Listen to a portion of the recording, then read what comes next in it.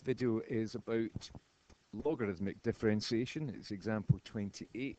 Example 27 was the first one. We went over something a bit more straightforward, but I've got an interesting problem here to have a look at. It's kind of wedding cake expression here, y equals x to the power of x squared. So it looks slightly bizarre. Maybe you've never come across that before. How do we differentiate it? Well, we can use logarithmic differentiation like we used in the previous example. We take the log of both sides, and in doing so we can use the particular log rule, which says that if we have a log term has a power, we can rewrite it as a coefficient or a multiplier, and so we can write it like that instead. It's a very good rule to help make calculations so much easier.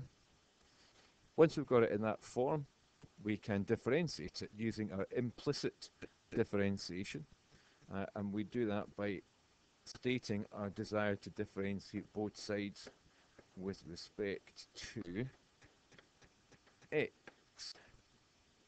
We've got a mixture of x terms and y terms here. Here on the left hand side, the log of y becomes 1 over y, which is differentiating in terms of y, so we need to multiply always by dy by dx. On the right hand side, we have two terms in x. We've got x squared and we've got the log of x.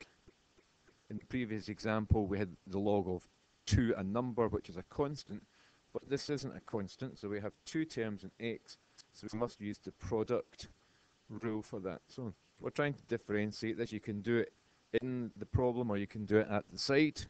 If we said that u is x squared and v is the log of x, then the derivative of u is 2x, the derivative of v is 1 over x, and therefore the derivative of x squared times the log of x is going to be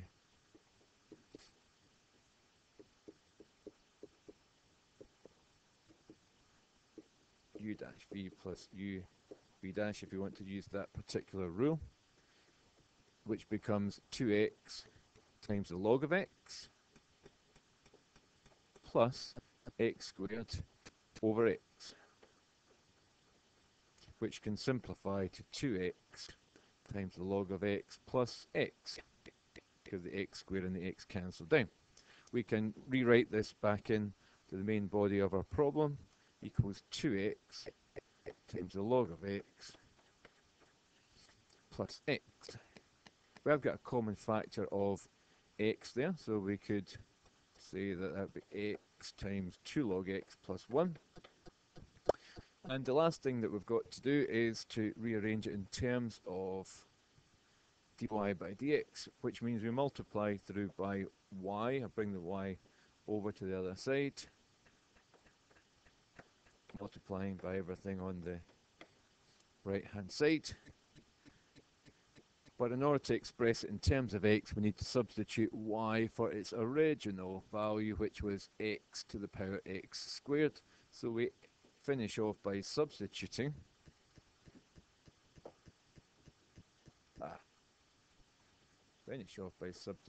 dy by dx equals, instead of y, we write x to the power x squared multiplied by x times 2 log x plus 1.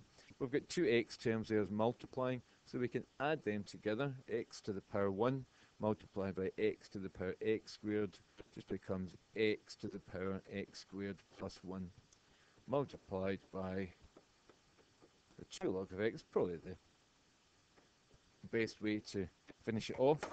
You could probably leave your answer in a slightly different form, but that way works for me, and therefore we've got our derivative of our original function.